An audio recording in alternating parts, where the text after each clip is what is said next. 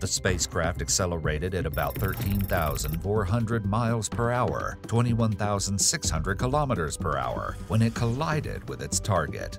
This is the first full-scale demonstration of deflection technology that can protect our planet.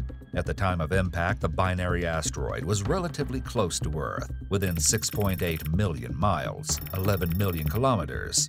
The mission team has compared this collision to a golf cart crashing into one of the Great Pyramids, enough energy to leave an impact crater.